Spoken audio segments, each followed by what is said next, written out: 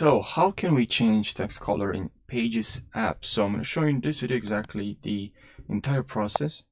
What you're going to have to, it's super easy. So let's say I would like to change this color of this text.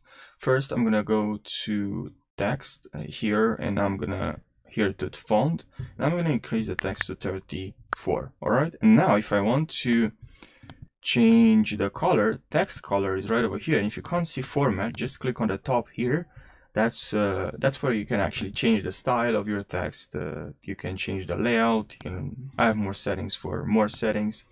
And here I'm going to click on text color, and I'll click and also click on here, and I can change the color for more options.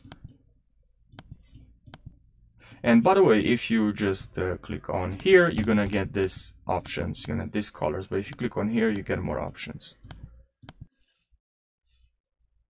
Okay, and now, of course, when I type, I have this color, change the color from here fast, now I get a different color.